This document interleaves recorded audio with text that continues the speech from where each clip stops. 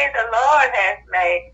We shall rejoice and be glad in it. Hallelujah. God bless. Love you. Let's pray. Heavenly Father, we thank you, Lord, for this opportunity to come to worship and praise your holy name. Father, you said when 2 or 3 are gathered in your name, you'll be in the midst of them. Heavenly Father, we now invite you to receive the presence of the Holy Spirit to come up and be in the midst of us. Father, you're already with us, and we ask you, Heavenly Father, to anoint us to hear the word of God, and our hearts be able to receive the word of God. I thank you, Heavenly Father, for the brothers that are here, because it's not an accident. We believe that those who are ordained for this time and this hour are here to hear the word of God that you have ordained for them for this day. I ask Heavenly Father to anoint us to move forward and renew our minds in the things of God. And I pray for their family members. I pray, Heavenly Father, these brothers, Lord, that they be here no longer than what they're supposed to be. I pray, Heavenly Father, if they're here because of wrong reasons and wrong judgments, that they be delivered and be restored back to society. I pray, Heavenly Father, that we continue to just grow in the Lord, knowing that it's all in our mind first that our freedom comes. I thank you, Lord Jesus. In Jesus' name we pray. Amen? Amen. Amen. Amen. Go ahead and read that for me. Oh, this in the NIV. Romans 12. Therefore, I urge you, brother, in view of God's mercy, to offer your body as a living sacrifice, holy and pleasing to God.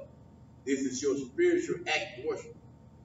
Do not conform any longer to the pattern of this world, but transform you by renewing of your mind. Amen. Then you will be able to test and approve what God's will is. Yes. It's good and pleasing and perfect will. Yes, sir. And see, the thing about it was saying, if you catch that, it's saying is, don't be conformed to this world, but be ye transformed. One of the things in Christianity, I just wanted to throw at most of you, and maybe this, because what I say applies not just here, it applies where? Out there. It applies, the fact is that in this world, we are born and raised to conform to this world. We even have an education system that conforms to this world. And when we come into the body of Christ, one of the things that a Christian got to understand is you have to renew your mind to an image, to be conformed and transformed. That means that's an action, right? That means if I'm transforming, I'm moving from what I'm not supposed to be to those things that he wants me to be. You know what I mean? So a lot of cases when we grow up, most of us, all of us, every last one of us are really growing up based on the input that other people gives us. Start off with our parents. And then as we get older, we start making friends.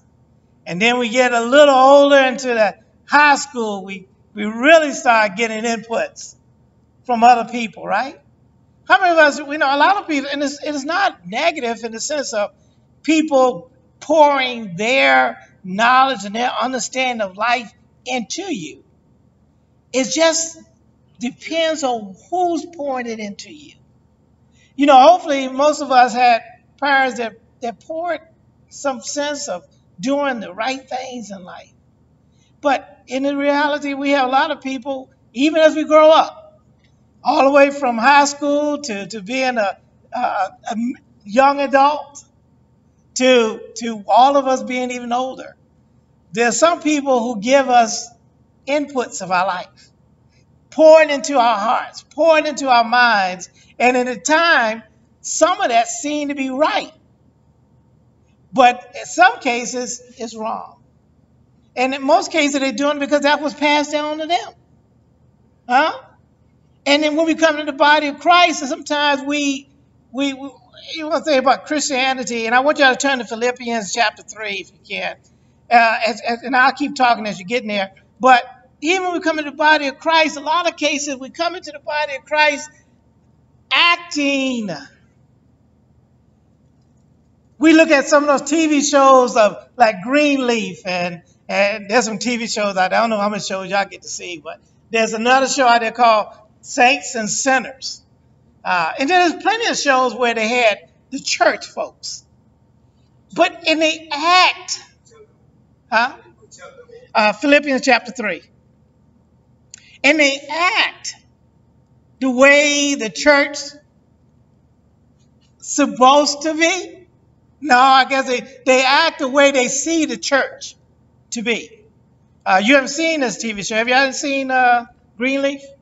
I Kind of heard of it?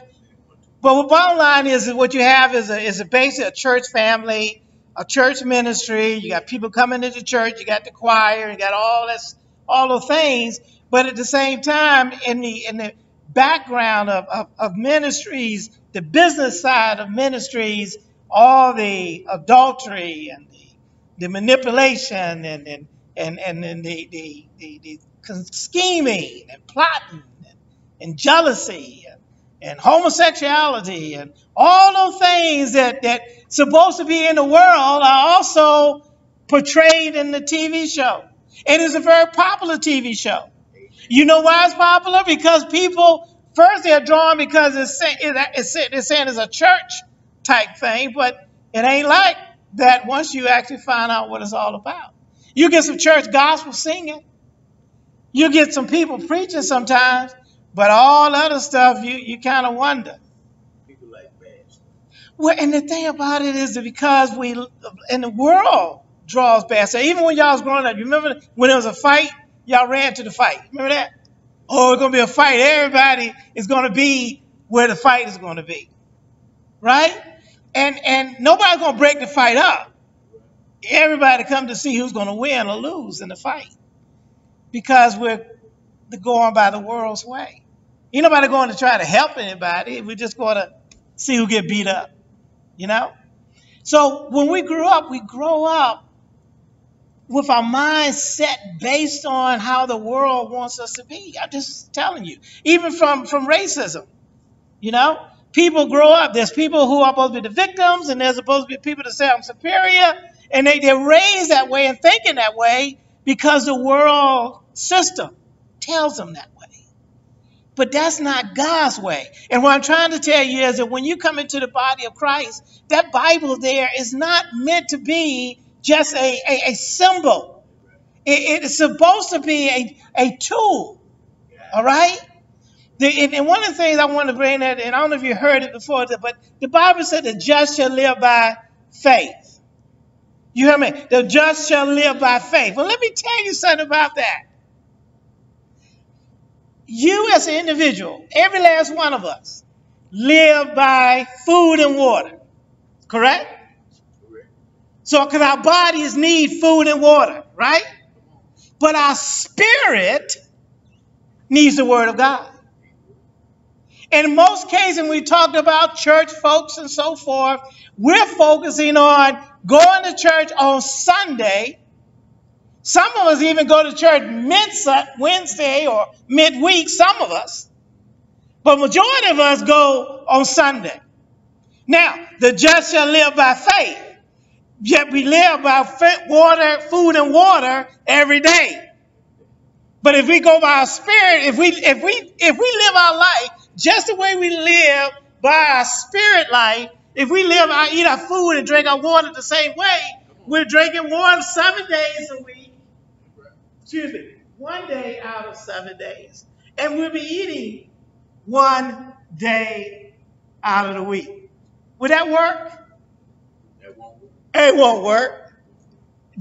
So my point is that really, and the only way you renew your mind is renewing your mind by the things of God. And that's what God wants us to do. So look at Philippians chapter 3. And we'll go ahead and give about 15 minutes, y'all mind. Let me know when you're there. And if look at the table of content, if you can't find it. Because I went to a word church when I first going to a word church back in 1990 something. At first I didn't start going to church until I graduated from college. I just want to let you know that. But I went to a word church, and they're telling you to get your Bible out and turn to a scripture, and I didn't know where those scriptures were. And we found out that a lot of people didn't know where those scriptures were. And they said as they ordained it, they did go to the table of content. It's in the beginning of the book. And look for Philippians. And see, now another thing too, as one of the things about even studying show ourselves approved, and then people come to the body of Christ, we need to help each other. We need to help each other. We're sitting there letting everybody struggle. And I remember back in War Chambers, this is why I used to go to Cleford Dollar, is that when they stop hearing the pages turn, the people stop looking. And they could be way in Hebrews and we talking about Philippians. Because we don't give people time. This is a study group. So I'm going to give you time. So you found Philippians? You found, look at the table of contents first? Chapter 3. You found it? Okay. All right. Because that's good. It's important for you to know. We're supposed to equip the saints. That's what ministry is about. Equipping the saints to do the work of the ministry. So one of the work is how to get into the word. Amen? Now in verse 12 in Philippians, I'm reading from the King James Version. It says right here, and I'm going to read till about, let me see, verse 21. So I'm starting at verse 12. And it says, not though I had already obtained, either were already perfect, but I follow after, if that I may apprehend that for which also I am apprehended of Jesus Christ. I'm going to stop right there. It's very clear that though I had not already attained, most of the people need to understand, Paul is the person who wrote this. He's the author of this particular book. And he's telling you, I have not already obtained. When we come into the body of Christ, we should come to the body of Christ as we are. Meaning, I don't know where the scriptures are. I don't know how to read the Bible. And in some cases, I don't even know I'm saved. Because nobody told me how to be saved. But Paul is trying to tell you, I have not yet attained. I have not yet apprehended. What he's trying to say is, I ain't all that in a bag of potato chips. And I'm telling you, I'm not all that in a bag of potato chips. And I know that none of you are all that in a bag of potato chips. But God says, come as you are. And don't be an act. It's not about acting. I'd rather you be yourself. Come into the body of Christ as yourself. If you sit there and say, I still got a part in the party. Allow God to change you on your timetable and let God change me on my timetable. And I should not judge you based on where you are in the scheme of how God is changing you. That's what God is trying to say. This is what the Bible is saying. Verse 12, not as though I have already attained, either were already perfect. And sometimes we come into the body of Christ trying to play perfect. I mean, since we put on the mask, I'm saying take the mask off. Be yourself. At least I know who I'm dealing with. Huh? At least you know who you're dealing with. We don't need to be a bunch of actors. We need to just be somebody trying to grow in the things of God. Amen? He said, brothers, in verse 13, brothers, I count not myself to have apprehended, but look, but this one thing I do. Forgetting those things, what?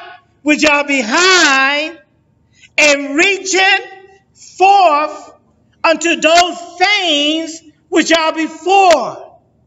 See, you can't change the past. And I'm going to let you know something. Tomorrow is not promised. But you can work on the day.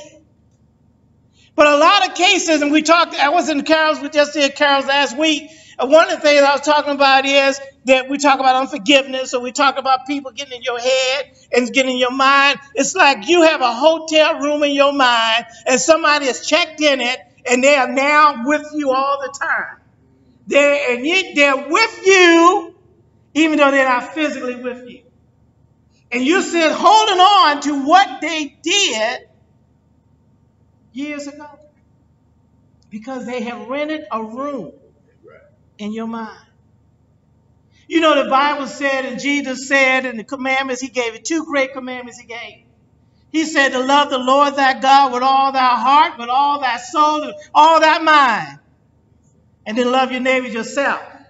The critical part of God trying to say to love the Lord thy God, all thy heart, all thy soul, all thy mind, so that nobody can be occupying the rooms in your mind. You want to get to the point where the saying is, there's no vacancies. I don't have time for you to be in my mind. Especially when the fact is that you're going to sit there and go and do everything you're going to do, and you still occupy my mind. You still got you on my mind. I'm still thinking about you. And God is saying this, love the Lord thy God with all thy heart, with all thy soul. You see what I'm saying? God is saying, one of the things that Christianity is understanding, you have to renew your mind so you can vacate those things that don't need to be in there. Think about that. It's a mind game. Life is a mind game. The battles of life is based on the mind. You do things, you make it somewhere in life based on your determination and setting your point and say, I'm going to do this. Did you know that for some of us, some of you that are in here, you had it in your mind of what you were going to do before you did it. And then reality came and you did it. But it first started where? Does anybody think that if just in case some of you, and now some of you may be here wrong, I don't know. But let's come to the ones who are not. Did you not vision what you was going to do before you did it? Huh? You had it already in there. It was already in your mind. Then you try to execute it. But problem with executing something, especially when we're not trying to do it God's way, we're trying to do it our own way, we don't plan everything. We seem to go with the conclusion of what we want, but not the consequences that comes with it. Thought about it years ago, then when it happened. Mm-hmm. And the bad thing about it doesn't happen the way, especially if it's not the things of God. That's why God said, I'd rather you have me in your mind. I'd rather have my word in your mind, because then when you guarantee you, he'll bring to pass what he wants for your life.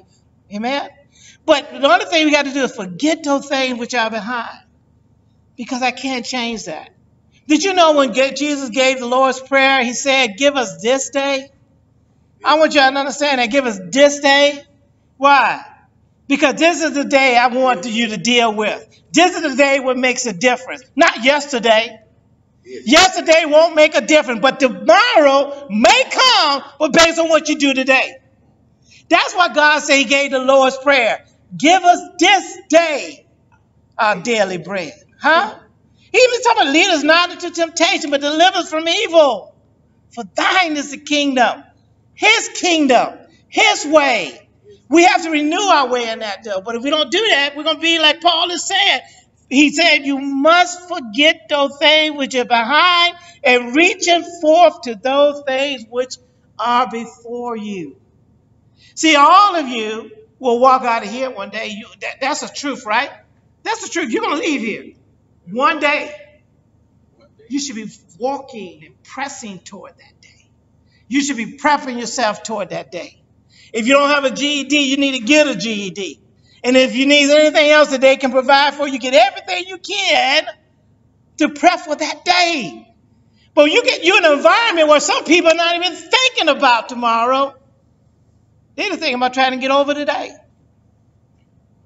God said you got to renew your mind. Verse 14, I press. Now, just to get you on that, to press means that there's a force, there's something that's pushing against where you're trying to go. Every last one of you want to get out of here, right? There's something pressing against you to get what you want to go. But he's telling you, you got to push back. You got to press. I don't care if it's the wind. I don't care if it's the rain. I don't care if these walls. You got to press in your life toward the things that are before you. You got a whole life to live, and you need to press toward it. But you want to press toward a life that does not bring you back here. That's critical.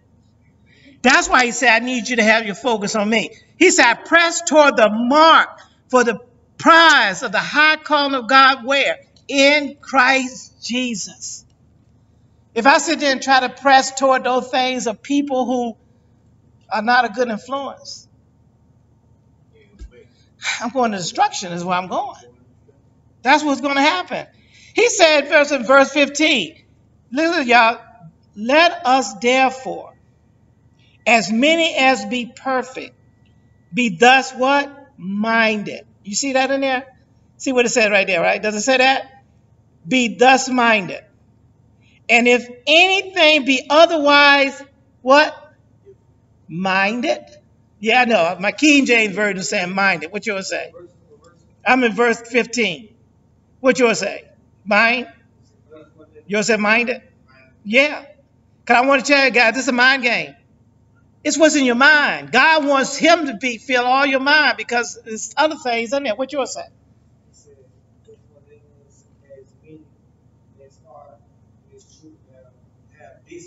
This mind. That's what I'm trying to say. This mind. If anything be otherwise minded, that's why a Christian need to renew their mind. If you present to me anything that is otherwise minded toward the things of God, I need to put that back.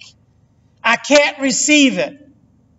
I can't receive failure. I can't receive that which is not profitable. I can only receive that which helps me get to my goal in life. What I want to do when I get out of here. Because if your mind is just to get out the gate, you're failing because you're not prepping for what you're going to do when you walk out the gate. You have to be minded toward the things that are perfect toward God.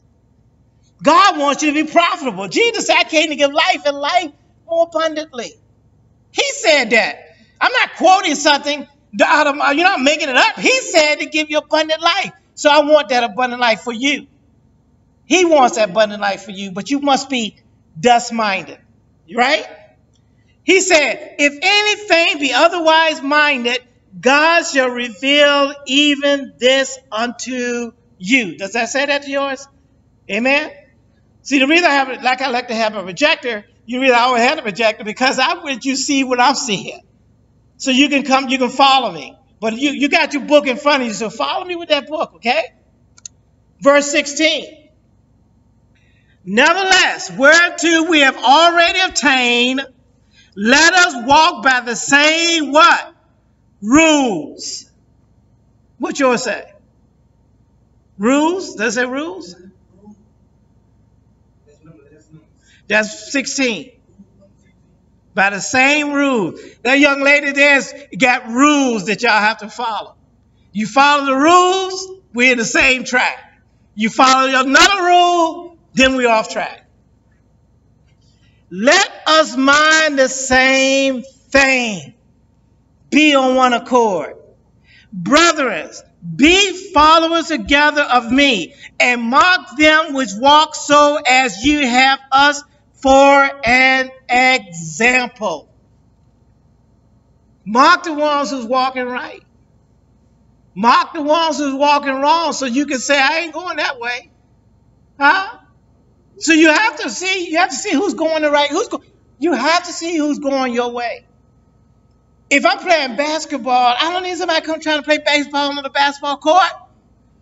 I don't need somebody to play football on the basketball court. You need to play by the rules of what? The game. But that's what happens when we try to walk outside this world, do it our own way. We don't have the same mind. God wants to have the same mind. He said, verse 17, Brothers, be followers together of me, and mark them which walk so as you have us an example. For many walk, of whom I have told you often, and now tell you even weeping. I can relate to Paul. Even weeping, Paul has said, even weeping, that they are the enemies of the cross of Christ. There's plenty of people out there that are enemies of the cross of the Christ. There's plenty of people that are enemy to your life. Christ's cross is to bring you salvation, but there's enemies that want to give you to another rule, another way, and it takes you to another path. But follow Christ. He said, verse 19, Look at this. What does verse 19, what's that part, the first part of verse 19 say? Mine said they destiny. The destiny. What? In of, whose end, you got that? Whose end is destruction. It's funny. Some of you have dealt with people who end led you here to destruction. And they're not even, they didn't even come with you. And they ain't even calling you. Huh? You got some people calling you from the past? No. I'm gonna say that sometimes this ain't always destruction. Sometimes it's the best thing that happens. Well, I would submit to you. Yeah. I mean, I'll submit to you where the person, if it's leading to abundant life, then that's good. That's what you have to see. Follow those that the same mind, and just follow the same rules that allows you to be where you want to be in life. Those who told you to drop out, they ain't following the rules of life. You need education. You need a job. Some of you can be billionaires if you wanted to, but you got to just work to become a millionaire, right? Or billionaire. There's some sacrifices that you got to make. But I guarantee you, if you don't at least mark a path to get there, destruction. That's all I'm saying. Anything that destroys your dream, anything that destroys where you want to be in life, is called destruction. Your dream, your vision, what you want in life. Now, correct me wrong, just even being here, this is not your vision of life, is it? If it is, it shouldn't be. No, it's not. But look at Joseph. Joseph stayed a lot. 13 years? Well, the thing about Joseph is Joseph was ordained by God. Right, exactly. And you ever notice something? Joseph never complained. And everywhere Joseph went, he ran the house. Right. He even ran the prison. That's bad, ain't it? Man in prison, running the prison. Because he saved a whole nation. His own people he saved. So don't get me wrong, if you end up here, but remember, Joseph didn't do anything wrong. It was destiny. And that's good. Yes, sir. Okay. Yes, sir. Yeah, some people ain't doing nothing wrong. But we use that time then to say, God, I'm going to believe in you to get me out of here. Amen. If somewhere along the line, justice shall be done. Amen. And that's why I think he wants us to be mindful. Because, there's enough people sitting there saying it ain't going to happen. He wants you to stay focused. I got to really go. I'm sorry. Let me see here. Verse 20. For our conversation, listen to this, y'all. Verse 20. Read what the Amplified Bible says. But our citizenship is in heaven, and we eagerly await the Lord Jesus Christ. I like this part about the fact that our conversation is in heaven. Are you catching me? The conversation. Are you there? He's not there.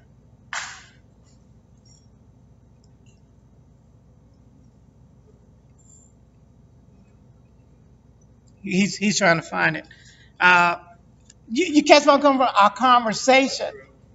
What are the conversations of the past? What are the conversations of the people that you used to talk to? What are the conversations of the people you used to hang around with? What are the conversations of the people you're dealing with now in the yard? Back then, before I found my Lord Jesus Christ, there's conversation today. Come on, bro. You see what I'm saying? Listen to the conversations that's coming around the people around you. If somebody told you to drop out, that the conversation was wrong. If somebody tell you to do something that's against the law, the conversation, he's saying, let our conversation be in heaven. For whence also we look for the Savior, the Lord Jesus Christ. Listen to this. Now, this is part look at it, verse 21. Now, you can just read, if you want, you just can listen to me, but I want you to be able to see the Bible too. It says, who shall change our vile body that we may be fashioned like unto his glorious body. I'm going to wrap up. We'll wrap up. His glorious body, according to the working whereby he is able to subdue all things. He's able to open those doors. He's able to keep you from coming. Because the main thing I really was more important than keeping you from coming back. He's able to subdue all things. That's why you even heard people saying, Christ, I can do all things through Christ who strengthens me. The Bible wants you to renew your mind toward the things of God. Forgetting those things, you can't change the past. Forget the things of the past. Focus on when it said just by faith, do y'all know what the definition of faith is? Hebrews 11, verse 1. I'm quoting. And let's make sure we get to everybody's here. Now, verse, you can just turn to Hebrews 11. Hebrews 11:1. Hebrews 11:1. Like I said, use the table of content. Use the table of content because that's how you want to learn how to read the Bible. When I was in Word Trade, we got to the point of getting tabs. We tabbed the Bible. You know what I mean? So you can find it. But I do find it encouraging. Maybe I should start just using this, not bringing putting the projector up. But then again, I want it up because I don't have a limited time. The sister's giving me some time, and I'm gonna get out of here.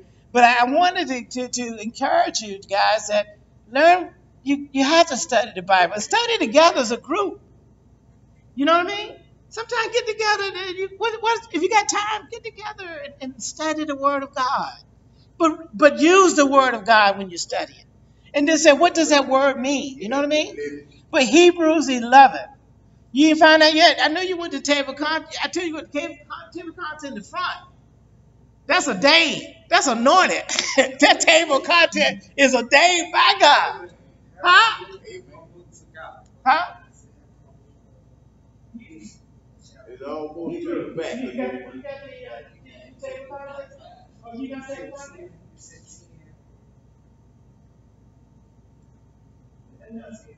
Yeah. So as he getting there, the bottom line is that table content is anointed to help guide you. Matter of fact, those verses and everything, because that's how the original manuscript was not written with verses. It was a continuous writing. We had to learn to break that thing and put it more organized for people of our time to read. Hebrews 11. Mine says, believing the faith is believing in the things you hope for, certain of the things that you have seen. And I want to get this piece, Eric. I like the fact is I agree with that. That's when you see it, are you there yet? Hebrews 11, verse 1. Now. See, not only do I want to get to the point of why I like the King James Version to a point, I'm just saying is, because the Amplified is a guy who's breaking it down further for how he understands it. I want to be able to dissect the scriptures in the sense that fit now. Now. It's right now. Faith is right now. The substance of things hoped for. The evidence of things not seen. Huh? You live by faith, man. You live by hope. In other words, he wants that imagination to be focused on where you're going. You want to see, matter of fact, I'm not hoping to be in here and not be able to walk out of here. You see what I'm saying? I don't mind being in here to minister, but I don't have no hope or desire to be in here and wearing white and blue stripes. God is saying just because you're here, your mind, you see what I'm saying? Your mind needs to focus on not here, but where I'm going. Because the just shall live by faith. God needs to see the blueprint in your mind in order for you so he can do something to bring it to pass. And I'm going to close with this. I want y'all to turn to Genesis. It's the first book in the Bible. And we're going to close with Genesis. Genesis 11, first book in the Bible. Because when God tells you that the just shall live by faith, he has a purpose for that. That purpose is for you to understand the power of imagination, the power that's in the mind. Yes, sir, it's the Tower of Babel. I don't know if you ever heard this before, but you don't know why he said the just shall live by faith. It's because God knows that your power rests in your imagination. Amen. Verse says, without faith is impossible to please. To please God, right? For he who comes to God must believe that he is, and he's the reward of them who diligently seek him, right? Check this out. I'm going to close with this. This is Genesis 11, and I'm going to read starting at verse 1. And I'm going to finish in verse 9. Are you ready? This is the first book in the Bible. Nobody can miss it. Everybody can be in accord with me now. All right? You ready? And the whole world was of one language and one speech. And it came to pass as they journeyed to the east that they found a plain in the land of Shinar. And they dwelled there. And they said to one another, go to, let us build brick and burn them thoroughly, that they had bricks for stone and slime, for they had mortar. And they said, go to, let us build us a city and a tower, whose top may reach, well, look, all the way to heaven. They're going to try to get to heaven. Look, we try to get a space shuttle up. They try to build from the ground up all the way to heaven. And it says right here, well, man, I lost my whole thing. It said, and let us make a name, let us be scattered, unless we be scattered abroad upon the face of the earth. And the Lord God came down to see the city and the tower. Now, I want y'all to know something. You probably didn't catch this. They said, let's go do. So they have not done. They said, let's go do. Are you with me? But God said, let's go see what they have built. Right? God said, and the Lord said, behold, the people is one, and they have all one language, and this they began to do. They began. See, I'm saying it wasn't built, right? This they began to do. I'm going to leave you a good nugget here. Now, I want you to read that. Now, nothing will be restrained from them which what? They have imagined to do. Are you with me? Huh? Chapter 11. Genesis chapter 11. The verse I want you to remember is verse 6. Verse 6. The Lord said, indeed, the people are one, and they all have one language. And this is what they begin to do. Now, nothing that they propose to do will be withheld from them. And I would like you to see the word that King James Version, imagine to do. The just shall live by faith. Faith is the substance of things hoped for. Hope is based on my imagination. It's what's in my mind. What's in your mind? God said, if I can see the hope in your mind, and nothing will be restrained from you. The power is within your mind. God is trying to tell you, that's why he wants you to live by your mind. Live by your imagination. And the key to it, though, is, which I'm going to talk about the guys tomorrow, is the power of God operating in your behalf. Amen. See, God scattered them because they were trying to operate on their own ability. God is trying to tell you, I want you to have faith so I can pull the imagination and bring it to pass. Because faith is the substance of things hoped for. So he said, are you walking by hope? Or are you walking by dread and depression? You remember I know all y'all had Christmas before. You remember when you were little kids and Christmas was coming and the next day be Christmas? How many were so excited they couldn't even go to sleep? Why? Because your imagination had something good to be hoping for. That's what God wants us to live our life is, to imagine getting out, prospering. Amen? That's what it's all about, y'all. You got to renew your mind. So I appreciate y'all having the time to come. Sorry we didn't have all the other stuff we normally set up with. I pray y'all come again. I come on the first Wednesday and the fourth Saturday. Amen? Let's pray. Dear Heavenly Father, thank you, Lord, for this opportunity where we got together in your word. I pray, Father, that what you want to say has been said. I pray, Heavenly Father, that every word that you use, every word that we read from this book, it soaks into their hearts and in their minds. I pray, Heavenly Father, they walk by faith, not by sight. Being in these walls, that's by sight.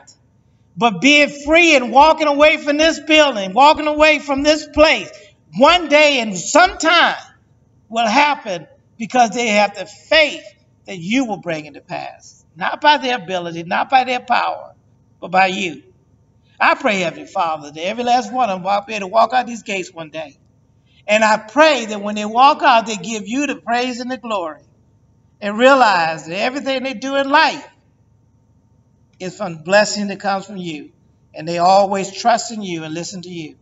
Seek ye first the kingdom of God. In Jesus' name, pray. Amen? Amen. Amen. Amen. Thank you, brothers. I appreciate you coming. And I appreciate a young lady let me be here for a little bit. I've been over time.